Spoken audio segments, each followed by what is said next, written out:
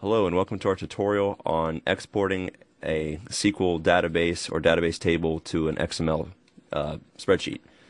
My name is Matt Overwine and I am with NKU, Northern Kentucky University's Office of Instructional Design, and this will just be a really short tutorial here. First, you want to log into your cPanel, and if you have service through a web provider, you should be able to, they should have given you information to log into your own server. And usually one of the interfaces they use is one called cPanel. And it's pretty easy to work with there. What you first want to do is scroll down. Yours might not look exactly like this, but it'll look like something similar. Go ahead and scroll down to, in your databases section usually, something called phpMyAdmin. Go ahead and click on that, and that should open in a separate tab if you have it set to do that, or it may just open in your current window. Here you have on the left listed all the databases that you have created on your site. So I'm going to go ahead and use one of the ones that I know won't harm anything if I happen to mess it up. The one I have named MattDB here. I'm going to go ahead and click on that. Should load up here in just a second.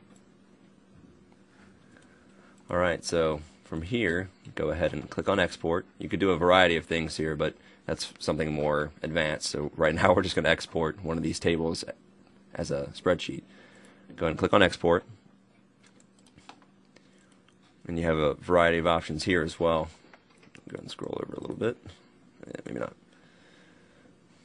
So right now, every single table in this database is selected, and if you were to export it that way, it looks a little bit messy and it's kind of hard to follow. So I would say go ahead and just export one table for now, just to see what it's like if you're following this. You could do all of them, but it just gets more confusing that way when you look at the file. So right now, I'm just going to scroll down to, let's see here, we'll do users or forums. How about forums? So I clicked on that, and here are the different file types we can export as. You can see the different ones here. CSV is comma separated document you could use to import that into another database, but for right now we're just going to do Microsoft Excel 2000. You can also export as a PDF, a SQL script, all that works for other things.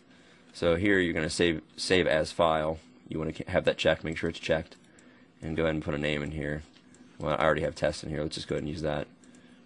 And then we don't need any kind of compression, so because this is a very small file, I'm going to go ahead and hit go, and I'll bring this down.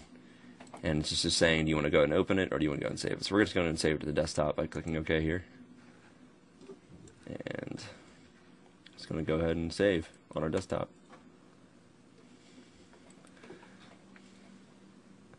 Alright, now that it's downloaded, I'm going to go to the desktop and see if we can grab it real quick and show it to you, that file. Okay, now that we have the Excel sheet open that we exported, you can now see the different fields that it must have had in the table. A lot of times you'll just see some numbers if you're exporting random tables because they're just relational databases that are referring to other entries in another database, things like that. So this isn't that useful if you just print out this forum table like we did. But if you were to export, say, some survey results that you had, and each question, say, had a specific number answer, then if you had the survey in front of you, then of course you would know what it was. So hopefully that will help you out.